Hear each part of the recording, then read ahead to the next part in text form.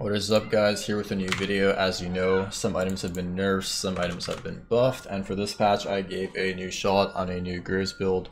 So as far as runes go, you can go Fleet. Obviously Bloodline got nerfed early game. I mean, it's always gotten nerfed early game, and it's a scaling rune. So I've been going Alacrity, Last Stand to be able to frontline better. And now, interestingly enough, Ravenous Hunter is actually quite viable on Graves now because he made it Omnivamp.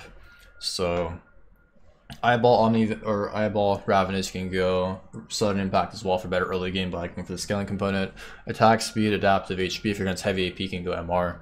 Yeah, it's some heavy magic damage, but I like going for the scaling. And in fact, once you're level 9, HP runes outweigh armor and MR.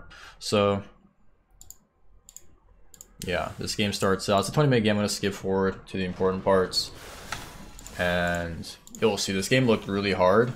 But once I got my 2 core, which the 2 item core, you'll see this game are shield bow into PD. There's some insane synergy from both items once they're combined, and you'll see. I actually learned something new today. PD actually stacks off your camps as well, not only like champions. So really good to stack your E. Good synergy with the shield bow as we went over earlier, and they both give like similar stat lines: 20% crit, attack speed, and then the other, the other unique passives from shield bow get amplified by your Fan Advancer. The only issue is once you have those 2 items, I'm not really sure about third component. I've been thinking like Cleaver against tanks if you need more HP, Maw if you need the magic damage shield, and just Styrax. So like the 3 components I've gone over. If you're really ahead, maybe you can just go for IE, but I feel like you need some survivability with this build. You have the shield to get the life steal, but the Omnivamp, I guess, but it's nothing. There's counters to every build, right? Like this build, you're gonna have pretty much your 8 armor stacks every fight if you can start off objectives and such. Yeah, you'll see. You'll see. Once I get my items, here I get really unlucky.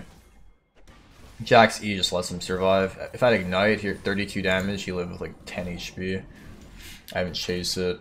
I guess I burned his ward and get the crook. So here I actually opt to go for his red side camp since I know they're back up, and I know he cleared top to bot. So this is something most junglers wouldn't do. Obviously, isn't like a VOD replay analysis, but just to make sure you guys don't fall behind. If enemy jungler is taking your red side camps, you can do the exact same. I actually end up profiting from this because their mid laner did not ward. Their Raptors only had 2 wards up here, so I actually got an extra camp off this, even though I shouldn't have.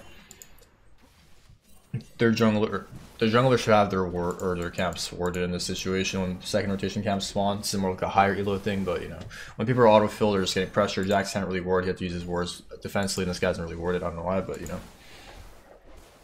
So once you have shield bow combined with Ravenous and PD, you'll see some crazy sustain. But yeah, so far our top laner that picked Wukong at the Jax. I actually asked him why he picked this match, and he said, "I'm trying to learn to play counter matchups to play from behind." Also, I picked Graves into Jack's call, which is like pretty bad for Graves, but with this build you can actually survive a lot better. You have Red Smite, reduce damage, you've got the exhaust. You don't have to go exhaust, you can go ignite as well, but if you want to survive as long as possible, exhaust helps you. I think we force a fight. I guess I'm gonna slow down here. I got really unlucky here again. I think call is 1 HP. I think Leona dies. Yeah, the creep blocked my auto, exhausted incorrectly. This ends up being a pretty bad fight here too.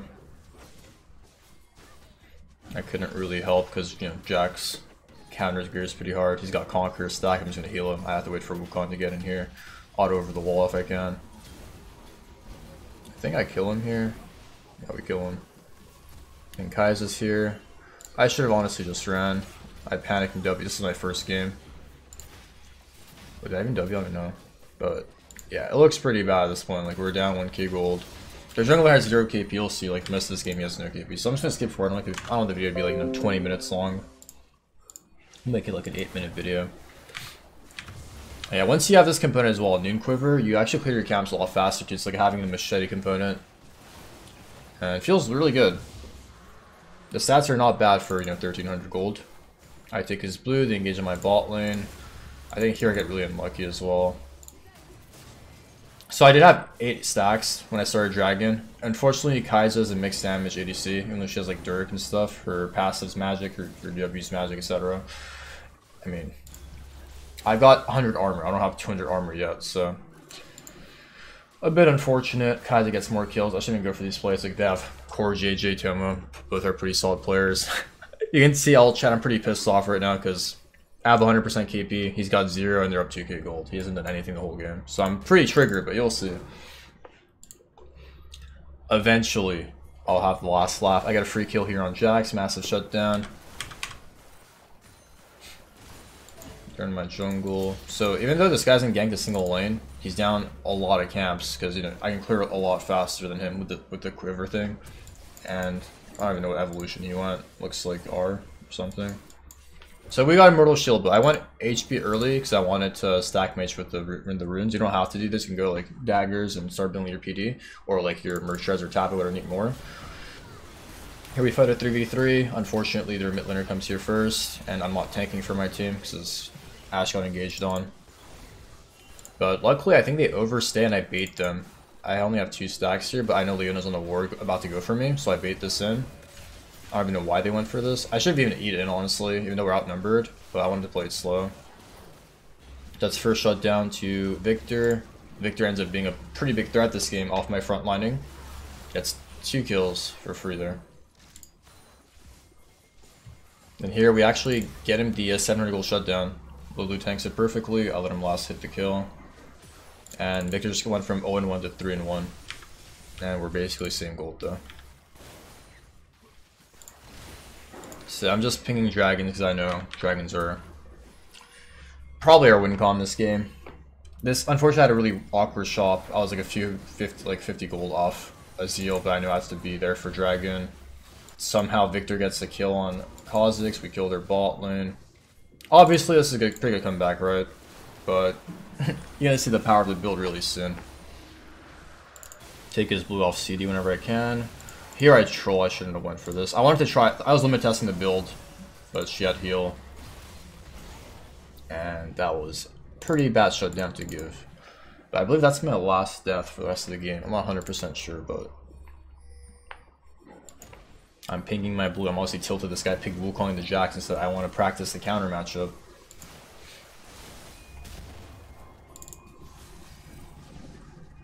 Secure mid tower, hover. I know Victor, if he gets hover, we just win the game. Help my bot lane push it out in case Kha'Zix here, but it was at Rift instead. And here I'm just trying to farm out my PD. It's 900 gold, so I just see Raptors here and reset, I believe. Now the fun begins. We got our double core. Obviously, not having Tab Eye or Merc Shreds is kind of not the best, but... So obviously you want to get your E-stacks as fast as possible. Your PD helps you get that if you're farming your camps before objectives fight or during objective fights. So watch this. This is a good fight.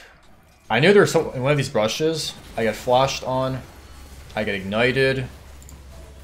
So their whole team is on me. I'm like, I'm dead. There's no way I survive here, right?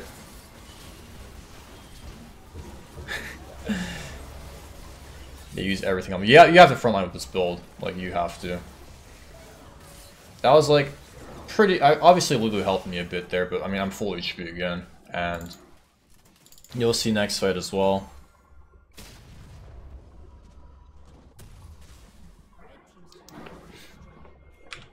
I opted to go for Kindle Gem for Cleaver, but again, you can go the other items I went over. Strax might be pretty good. Haven't tried that yet. I.e. if you're really ahead, but this game out the front line, obviously we don't have a tank because our Wukong fell pretty behind.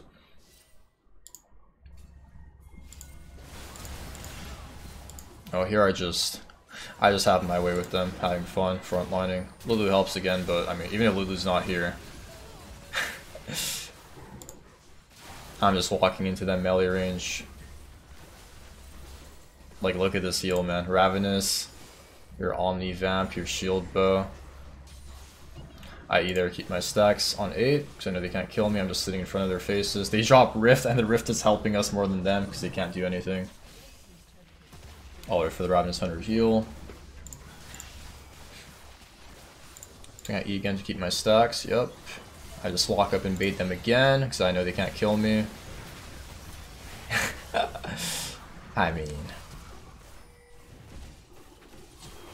Unfortunately, CC is a counter to this build as well if you don't have Merc Treads yet, but you can see the power of it, like how much I'm frontlining for Victor. He's just cleaning up fight after fight, using everything on me, and this is how you want to play the build. You want to frontline as much as possible, get your E-stacks in. If they're heavy AP, get some magic resistance from Hextra and Kermaw. If they have a lot of true damage or bursts, their act's pretty good.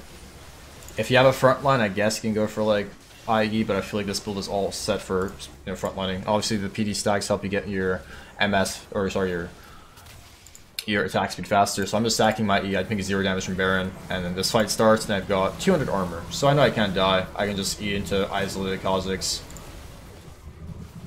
Like, look at this. This is quite sad, no?